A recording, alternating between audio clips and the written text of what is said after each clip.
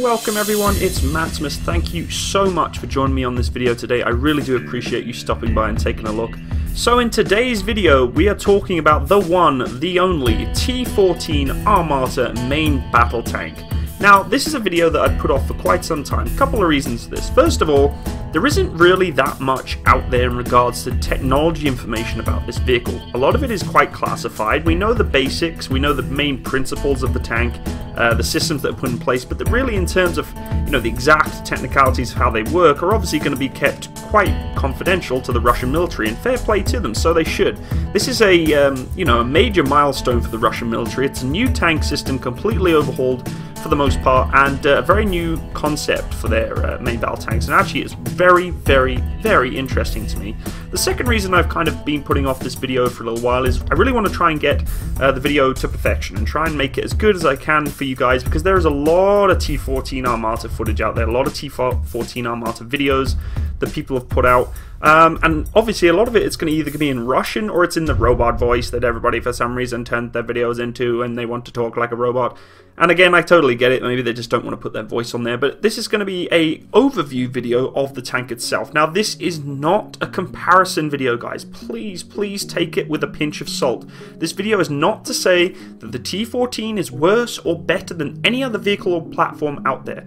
It is purely a video to kind of discuss the tank, some of its key features, and the new concepts that the Russian military have put in place on this tank, which I find absolutely amazing, and I really am highly impressed. That being said, I am going to put a couple of things and my own personal opinion into the video because I like to discuss about tanks and I like to put my own thoughts and opinions on the actual tank itself, because at the end of the day, I enjoy tanks. I love them. I'm very passionate about them and I like to give my thoughts on them. That's not saying that that is fact or true or it's 100% hearsay. It's purely just my opinion, so please take this video with a pinch of salt and don't come diving in on me, both Western and Eastern world, beating up this video to death because something you don't agree with. I totally get it. I totally get that you may not side with what I'm saying, but just take it with a pinch of salt, and I really hope you enjoy the video.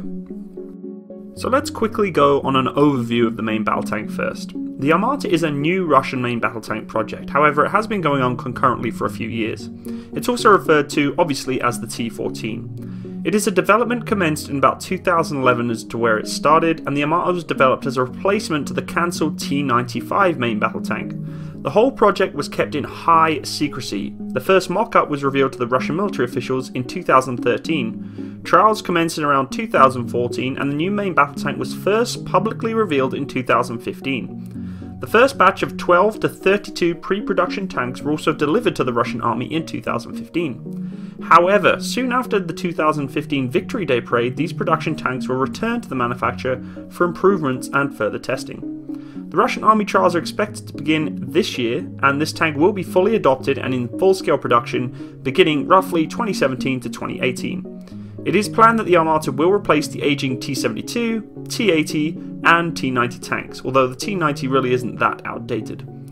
The Armata is a new generation tank completely. It's a clean sheet design and a number of heavy advanced features. The tank has actually very little in common with the current T-90 main battle tank that is serving with the Russian military and with other older Soviet tanks. And actually it is the first Russian tank that's a truly new production tank since the T-72, as that was adopted back in the 1970s. Design of the Armata now focuses on heavier armour and crew survivability. The exact technical specifications of the new Armata are quite classified, and that's going to be quite obvious, guys, because at the end of the day, this tank is going to be their forefront in armoured battle groups now. They're going to want to make sure that Western worlds and any other kind of countries do not get the technical details of this vehicle.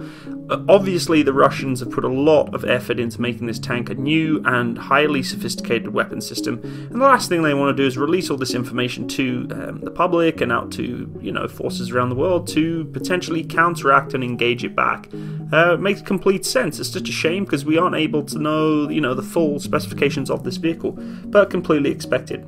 Now, the new tank is much bigger than the T-90. It's nearly as big as the Leopard 2A7, and that's just about all we know in terms of its specification in length and height and such. It weighs around 48 tons. Its length gun forward is 10.8 meters. Its hull length is about 8.7 meters. It's about 3.5 meters wide and about 3.3 meters tall. Its armament is a 125mm smoothbore gun. We're not too sure exactly if it can have anti-tank guided weapon systems placed on it. It does have one 7.62 machine gun, and we're not sure of its elevation range. Obviously its traverse range is 360 degrees. Apparently the ammunition load that this can carry on its main gun is 40 rounds. Again, we're not sure whether or not it can be capable of firing anti-tank guided weapons. It does have a machine gun load of around 2,000 rounds, but I mean that's just estimated. It could probably have a lot more than that. The T-14 is operated by a crew of 3 men, including commander, gunner and driver, and this is in line with Russian tank building concepts of today, that the tank should be operated by a smaller crew in order to reduce its dimensions and weight and improve crew protection. With this being said, guys, please feel free to check out one of my previous videos in regards to autoloaders and manual loaders and my opinions on that. It's a really cool video and a lot of heated discussion in the comments section on there. But the Armata does lack its loader, as the gun is auto-loaded by its main auto-loading system. It's worth noting though that most Western main battle tanks do have the crew of 4, and it does have its pros and cons, and like I said before, feel free to check out my other video. The Armata might be one of the most protected main battle tanks in the world currently. It does have highly new developed base armor made of steel, ceramics and composite materials. Now this is quite common in most main battle tanks. Also, the Armata has the new Malachite add-on explosive reactive armor that is claimed to be of a new generation for Russian military equipment. As usual, this main battle tank is fitted with nuclear, biological and chemical protection systems and an automatic fire suppression system. It has been reported that the Armata will be fitted with the new Afghanit active protection system. It also has new countermeasure systems that reduce the chance of being hit by anti-tank guided weapon systems with the semi-automatic guidance. This new Russian tank also utilises new smoke grenade discharges of a brand new design. All crew members are seated in a well-protected armoured cell, and this is a new concept for Russian armour. It is separated from the automatic loader and turret system and ammunition. With that being said, the tank does have high resistance to damage. It can operate even with penetrated armour, so long as it does not hit the crew cell. It is the first production main battle tank with such a crew layout with the 3-man team in the cell. The Armata is also the world's first production main battle tank with a completely unmanned turret. It is armed with a 2A82 125mm smoothbore gun. This new gun has improved ballistics comparing with the 2A46M gun of the T-90 main battle tank. The gun is completed with a fully automated autoloader system which can manage up to 40 rounds into the gun. The tank is capable of firing the gun-launched anti-tank guided missiles in the same manner as ordinary rounds. These missiles do have a range of up to about 5 kilometers and can also target low-flying helicopters, which is clearly very, very important and something I was quite interested in learning more of, but unfortunately there isn't much information. There's also a remotely crewed weapon station on top of the vehicle, armed with a 7.62mm machine gun, but probably would be upgraded to a 12.7. This weapon station also functions as the commander's independent thermal sight and gives the tank a hunter-killer capability, again very standard with most tanks nowadays. The Armata main battle tank is also fitted with a new fire control system, very modernised and very updated for its day. It's also equipped with a battlefield management system, pretty much kind of like a laptop / GPS all combined into one, for the commander and gunner's workstation, and they are both identical. It has been reported that this new main battle tank is powered by a A82 2-turbocharged diesel engine developing around 1200 horsepower. It is a new generation engine that is much more compact than previous Russian tank engines.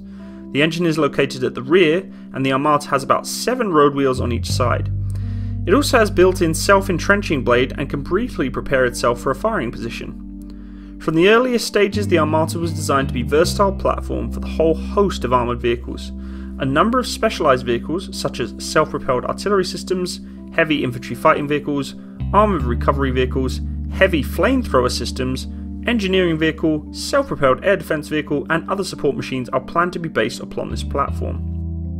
Some of the variants that we know about are the Heavy Infantry Fighting Vehicle, also referred to as the T-15. It was first publicly revealed in 2015 and this vehicle can carry up to 6 to 8 fully equipped troops.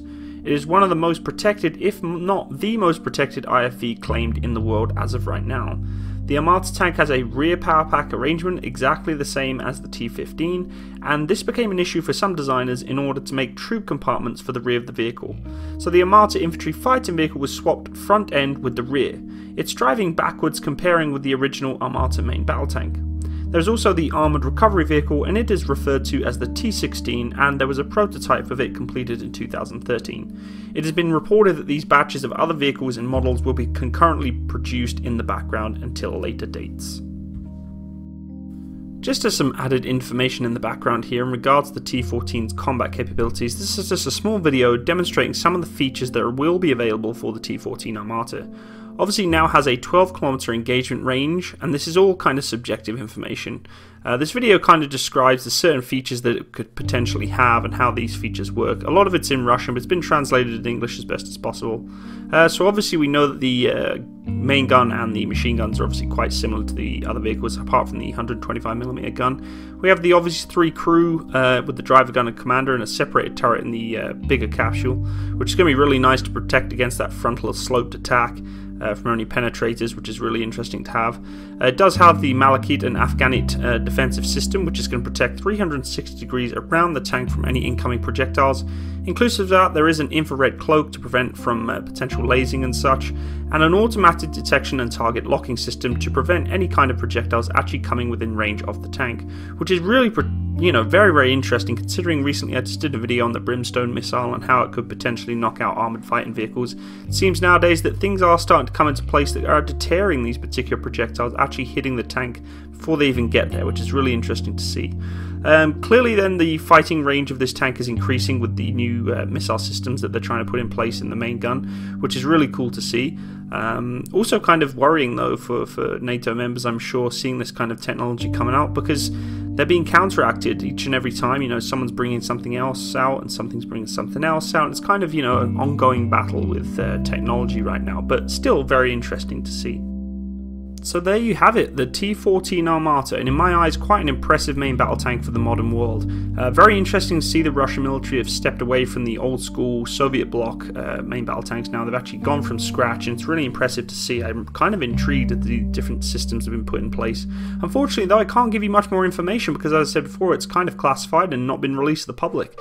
So on that end, I'm going to end this video, and I once again really do appreciate you guys stopping by and watching. Please, if there are just any mistakes or misinformation in this video, please feel free to leave it in the comment section below, and I will annotate that in the descriptions box for this video. I appreciate you stopping by and watching. I hope you enjoyed seeing this tank in all its glory. Thank you so much again, all the best, and have a wonderful day.